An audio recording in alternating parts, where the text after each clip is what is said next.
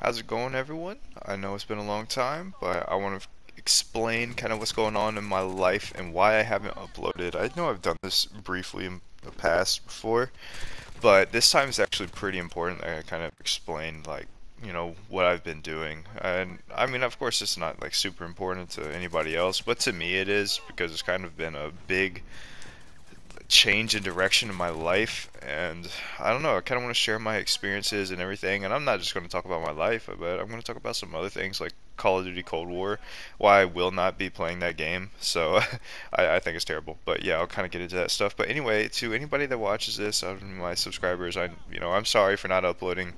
I've played the game. I've been playing Modern Warfare like here and there. I play it nowhere near as much. I keep getting nukes. I got a lot. It's no different. So I just wanted to kind of show you guys, why I haven't been around. And in the background, you're seeing my longest gun streak I've ever gotten. I'm leaving this unedited because I got a lot to talk about.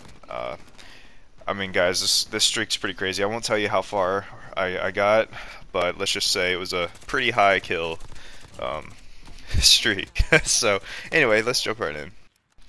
So my life changes started to happen around 2 months ago. I was living with my girlfriend at her place, and we decided that we need to get our own place, just me and her. And so with this, we found a place in my hometown, in the downtown area, which is absolutely awesome. Absolutely love it. Everything is great. But finding it was stressful, and it was stressful because I was working a job that I did not enjoy. I was in the fitness industry. If you know me personally, you know that working out has been my passion. I've always been extremely athletic, and it's been something that I've done. I used to play baseball in college, just things like that. And nowadays, I'm just realizing that if you take your hobby, and I think this is very important. So if you're younger and listening to this, just like remember this. So if you take your hobby and think that you want to make it your full-time job, I do not think it is a good idea. So when I was working at this gym, I was doing sales and kind of like doing the cleaning and stuff, and I absolutely hated it. I hated walking into this place every single morning. At first, I thought I literally thought it was going to be great. I was like, "Oh, this is perfect for me. I'm going to be in the fitness industry, blah blah blah." Well, come to find out, it's literal garbage. Like you spend so much time cleaning, especially because of COVID. Like it's awful. So I was getting really fed up with that. I felt like I wasn't doing anything related to what I was supposed to be doing. And I think like I have a little side business that I do. I paint shoes. I used to, at least. I used to do this a lot, especially during college. And it was pretty fun. It was really enjoyable. But, once you start selling things that you do for fun, it's not fun anymore. Because then you're stressed about money, you're stressed about, doing what other people want, trying to adapt to what other people want. So I found myself doing, like with the shoes I used to do, which I still do every now and then. I was making things that I didn't like, and nothing against what the people wanted, but if it was me, I would have done something different. But because it was the customers, I did it what they wanted and things like that. So I had to support that.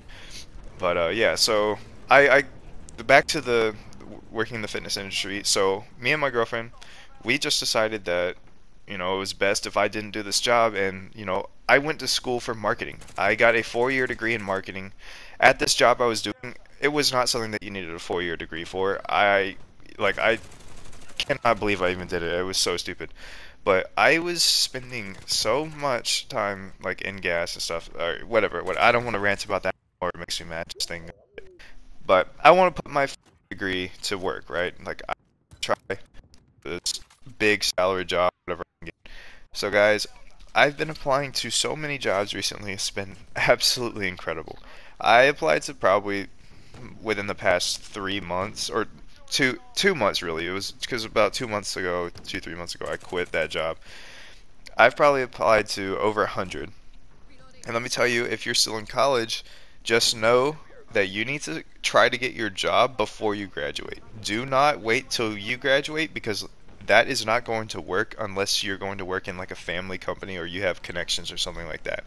If you don't have all the connections, all the family things, try your hardest to get it in your last semester or even your first semester of your last year.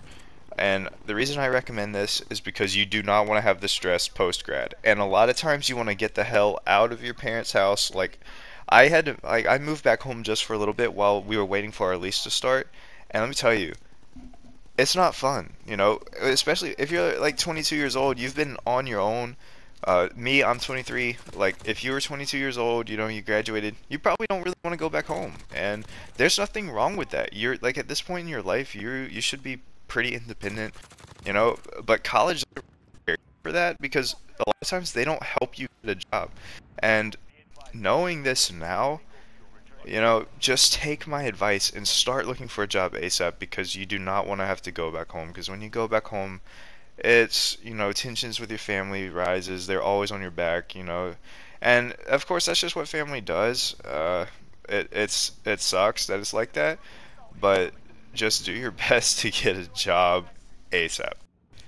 Now, in these 100 jobs that I applied for, I went through so many interviews. The Zoom interview process is extremely annoying. It's different, because you don't get to express yourself as much. You don't get to kind of show who you are. People don't get to see you face to face. And seeing someone face to face is much better than seeing them on I guess you could say, like, face cam or whatever. Because I don't think it's a good representation of who you are. It's better than over the phone, but still. And here's another thing. So if you apply to a job and you get an interview, that does not mean you are going to get the job. Okay? I thought this with a couple jobs and I didn't go in as prepared as I should have, which is okay. I learned from these and then I ended up, I'll get to where I am now, but in a little bit. So yeah, like when you do this, prepare. Prepare for your interview. Look up the company, things like that. And I wish I had done it on the first ones. However, everything happens for a reason, right? After I learned that you really need to practice and things like this for your interviews, I got much better at it. I also got really good at writing very quick cover letters and things like that, which of course they don't really teach you in school. It's so stupid that they don't, you pay all this money and just for college to not teach you how to really write a resume. You have to go to like student success or something, and then even then it's like prying teeth. Like they don't want to help you, and then you end up going to the internet to try to figure it out. And a lot of times it's just people are different, and you never know what people want. And then of course you have a cover letter that you have to write, and it always says it's optional. And in all seriousness, I don't know if the cover letter even helps. I genuinely don't. And the reason why it's so hard to get a job, guys, is because everyone's in college now. Of course, I'm not saying literally everyone. That's an exaggeration. But there is a lot of people in college, and if you think that you are so special in your field, guess what? There's other people that are smarter than you, that are better at things than you are, and it's really hard. So what you need to do is get yourself in front of somebody face to face. This is the big thing. This is like the biggest challenge, and I got to say, like, it is truly a challenge. Like, getting yourself in front of someone is so time consuming, it's crazy. But it will happen if you just be patient and do your best, like, with every interview. I worked with a recruiting agency. I got contacted by them, and they saved me so much because I went through so many interviews with other places and it was just dead ends. And the good thing about working with a recruiting agency is they get you in contact directly with the owners, or depending on how big the company is, they get you directly in contact with the owners or like HR people. I work for a smaller company now. I got an amazing job. I'm literally so excited. I cannot even begin to explain. It's my position is something that most people would have to work for years, literally years and years, but because I'm working with a smaller company, I just got blessed with an amazing opportunity. I'm not going to say the name of the company or anything on the internet. Like I'm just not going to do that. But it's a great job. I'm so excited. I've been working here for a little bit now. But yeah, so I got. Let me backtrack for a second. So me and my girlfriend moved into my apartment, and we both live together. I say my apartment. It's our apartment. We're both paying for it. I didn't have a job when we moved in, so I was freaking out. And something pretty awesome happened. I had been going through these interviews for a while, And I was really stressed out. I was like, man, if I don't get this job, I'm literally going to have to start working at Amazon or something, just trying to make ends meet until I can find like a professional job. Well, the day I moved in, or me and my girlfriend decided to move in early because we wanted to get out of my house as fast as possible.